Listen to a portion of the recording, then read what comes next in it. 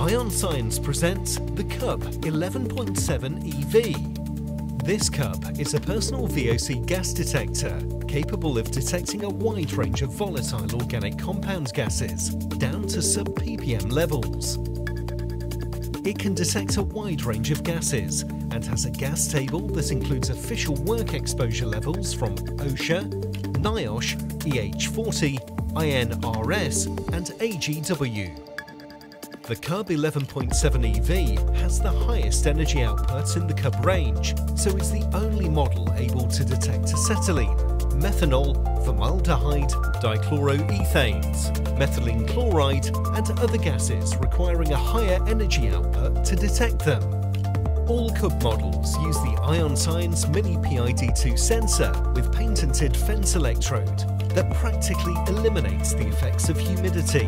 They also have our anti-contamination technology that dramatically extends time between servicing.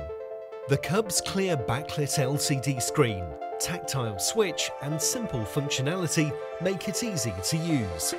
Multicolour status LEDs, loud sounder and vibrate functionality ensures you remain aware when it counts.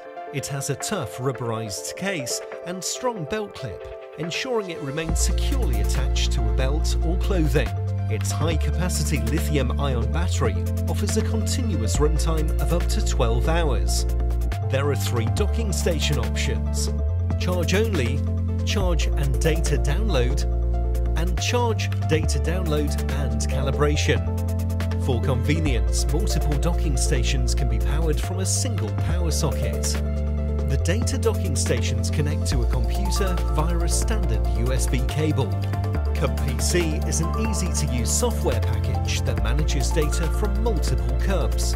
It can also be used to organise service and calibration records and configure the Cub settings.